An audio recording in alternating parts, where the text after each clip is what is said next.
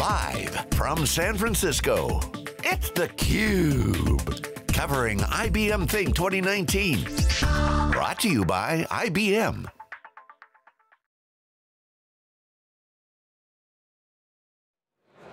Welcome to the redone Moscone Center here in San Francisco. I'm Stu Miniman with my co-host Dave Vellante. You're watching theCUBE's wall-to-wall coverage of IBM Think 2019. Happy to welcome back to the program a CUBE alumni, Stephanie Trunzo, who's the global head of IBM Cloud Garage. Stephanie, thanks for joining us again.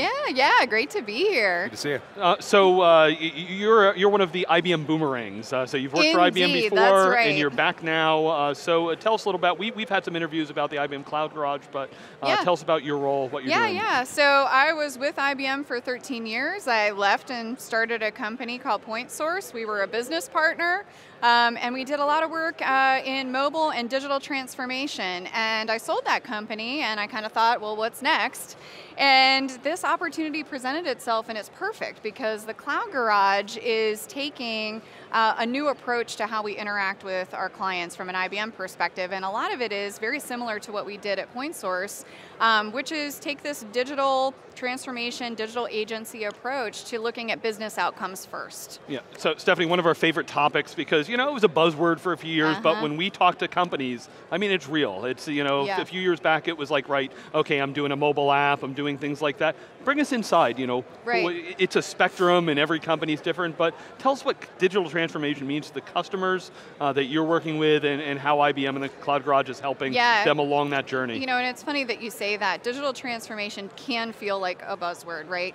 And I think it's because there's so many things that are broader than just digital about transformation. So, we talk in the Cloud Garage about guided transformation as a way of helping our clients not only think about how do they take legacy applications, how do they take a new modern approach to their technology, how do they apply digital to processes that they already have in place, but also think about culture, new ways of working. Those aren't necessarily digital topics, but we think about it as a guided transformation approach, meaning, can we teach along the way? So we're not just helping our clients see rapid outcomes and develop MVPs, but are we helping them also learn along the way? So clients are really looking for people to help them, coach them on making decisions, bring expertise to the table so that they also have sustainable frameworks and they're skilling people up in these new modern technologies as well. So digital transformation, of course it is the buzzword of the day, but every CEO you talk to is trying to get digital transformation right. So what do you think some of the common ways in which people are pursuing the right path of digital transformation? And maybe the question is, what's perhaps some of the mistakes that people are making? Yeah. So I think if we think about it from the side of some challenges or mistakes or maybe missteps that people have along the way, is probably not spending enough time focusing on users. Taking the time to take a real outside-in approach.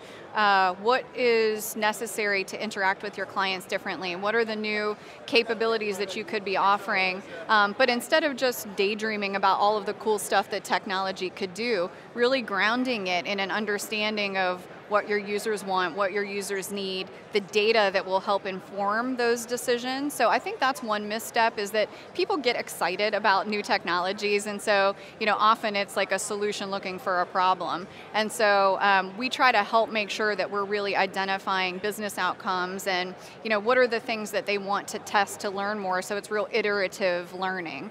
And I think something you said is also really important. Getting it right, what does that mean? Getting it right, it's a journey, it's this evolution. So I'm not sure you ever hit a stage where you say, aha, I've done it, but more that you can identify milestones where you can learn and apply that learning to keep evolving. Yeah. Often when we talk to users, the long pole in the tent in that transformation is that application portfolio. There's some stuff that can move pretty quick, and we've seen that happen in the industry, but boy, there's some stuff that, I shoved it in a VM and I've kept it running 5 or 10 years longer than I should. How are we doing, how are companies doing along that line? How do we help, because that's one of the challenges for users is, I have to use this horrible application that, just can't move this at the speed that we need it to. Yeah, so when I talk with clients about this, one of the things that we often discuss is that you look backwards at your legacy architectures or your systems, like core systems that take forever to migrate. And often they were architected with time, not intention, right? So one micro decision after another took place over 10, 15, 20 years, and your architecture, it reflects that. So I think that cloud offers this really unique opportunity to look at your architecture going forward with an intentional mindset. So kind of resetting the clock on all of those architectural decisions that have accrued over time. And I think that one of the aspects of getting people moving, even on the sticky projects, is breaking it down to consumable pieces. So one of the things we do in the Cloud Garage is help our clients figure out how to identify an actionable MVP, a minimum viable product that we can show quick success against. They've got a hypothesis they need to test. Let's just take one application. Let's take one workload and let's move that and see what happens, right? So we're going to do that learning, we're going to test that hypothesis, and that starts you down a path that's a little quicker. How do I engage with the IBM Cloud Garage? If I'm interested, how do I get started? Is it a set of services? How does it all work? Yeah, so we have 15 locations globally, so they're built for purpose, built for activity spaces around the world. And you can come into one of those spaces and we can do a tour, we can do a framing workshop which helps identify business opportunities, kind of that first piece, the first step in the journey, and get you moving really quickly. We also will do a couple different kinds of models if one of those locations doesn't work for a client or isn't a good geographical location. We'll also do pop-up garages where we'll go to the client and work directly on site with them. So we've heard a lot about how cloud fits into a lot of the digital transformation. Yep. What I haven't heard as much, but I would expect IBM is doing, is how AI fits into that activity. Yeah, and so in fact I kind of lump that all together, to be honest, because part of the journey is identifying, again, if you're starting from business outcomes, you're working back to the technology solution. So maybe the objective is you're in insurance industry and you need to develop policy quotes quicker. In order to develop that solution, that might necessarily involve us figuring out how to not only get their core systems to cloud so that they can extract data faster, but also get more intelligent about underwriting processes so they can get quotes out quickly. So all of those technologies come into our process almost as a subplot to the business outcome that we're trying to drive for our clients. How much do you get involved in helping with the data strategies specifically? I mean, we think of the innovation sandwich today as data plus machine intelligence plus cloud for scale. How involved are you in the data strategy? Is that part of the initiative? Absolutely. In fact, I think there's a really great symbiotic relationship, and we see this pattern really often, where clients will come to us because they want to do some application modernization as a starting point. As soon as we get into that conversation, you realize, well, you actually need to modernize your data strategy as well. So there's a cyclical relationship, and either entry point ends up involving the other. So if you're modernizing your data, well, what are you doing with it? You're probably surfacing it in an application. Now we're back into an application discussion again. So we do definitely get involved in that, and in fact, we have several offerings that are specifically geared towards data and analytics. Stephanie, about how long is a typical engagement, and once, is there an ending point, or are there, follow-ups that you have to kind of make sure you're tweaking? It never ends. So a typical engagement is we would start with the framing workshop I mentioned to identify the business opportunity. Design thinking workshop to take that business opportunity, take all these great big ideas that people come up with and funnel it into something that's actionable. So take all the big ideas then and turn it into the one that we're going to pursue.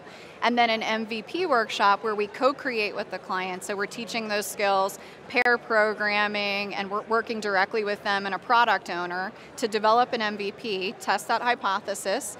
And at the end, sometimes the MVP is something that is ready to roll into production. Sometimes sometimes the MVP is something that leads to a learning that produces a second MVP. A typical engagement end-to-end for us is probably around 3 months to get that first MVP, and that's a pretty rapid pace to go the whole way from, and sometimes it's just short as 3 weeks, so it just depends on the scope, but to go the whole way from identifying an opportunity and to testing it and having real results, it's pretty fast. And are there specific KPIs that the customer can usually have coming out of that? In 3 months, that's a great window. You used to think about these engagements that used to roll out. It used to be more. 3 years, yeah, exactly. Yeah. So. Yeah, so we do look at it. It really, again, it depends on what it is that they're trying to achieve, but we do define success criteria up front. Those success criteria then are the things that we're testing as part of the MVP process.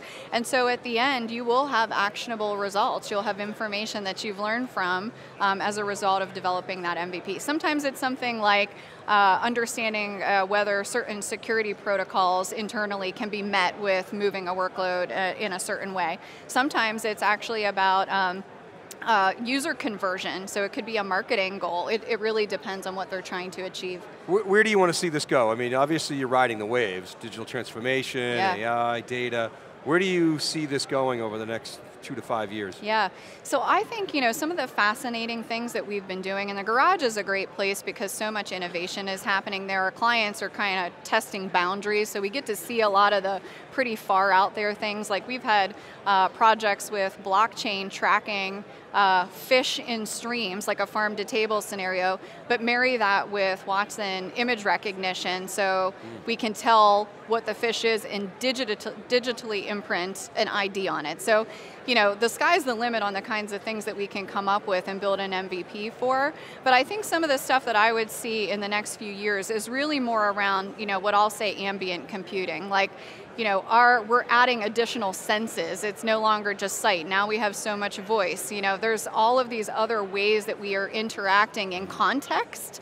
And so I think we're going to keep exploring this kind of ambient notion of the things that are going on around us, whether that's data, artificial intelligence informing things, and then incorporating that into how technology interacts with consumers, users, et cetera. Yeah. Really taking the notion of digital transformation to the next level. That's right. Say sensing, potentially acting on behalf of the brand, and injecting intelligence layer into that whole piece. Nice. Yeah.